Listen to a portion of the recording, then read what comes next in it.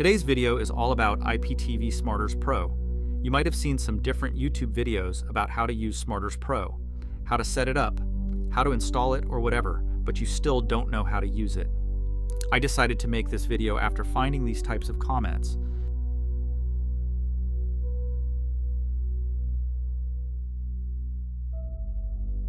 Then you realize many people who know much about IPTV and Smarters Pro app are not giving people what they need in their YouTube videos.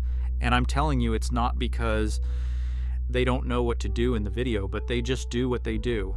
I'm going to tell you why, so that you will understand this is the only and best video to learn how to use Smarters Pro.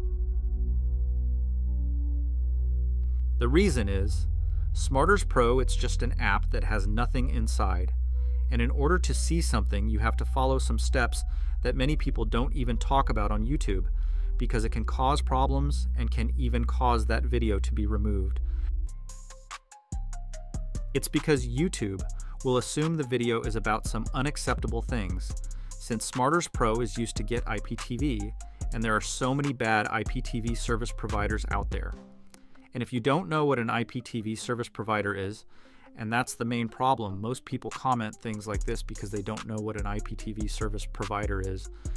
And many tutorials about how to use or set up Smarters Pro will just show you the basic things, then leave you by saying things like, okay, now you'll have to use things from your IPTV service provider.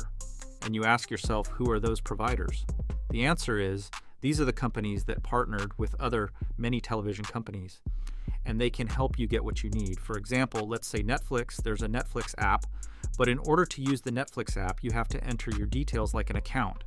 But you will buy a subscription from a Netflix service provider, and that is Netflix website.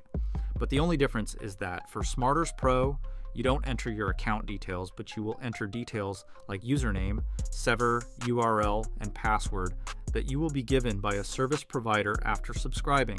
Maybe the question you are asking now is where to find them. It's simple. You can use any search engine like Google. But the problem is, some of the providers may not be legal, so avoid them at all costs. Maybe reading reviews can help you to make sure you don't fall on the bad hands. And I advise you to watch our video that we talked about how to know if IPTV service provider is bad or good, so that you can avoid bad IPTV that may be illegal or scam. And for those who don't even know the basic steps on how to get the Smarters Pro and how to open Smarters Pro and to get on the section of adding info that I'm talking about, you can check the video on the left side.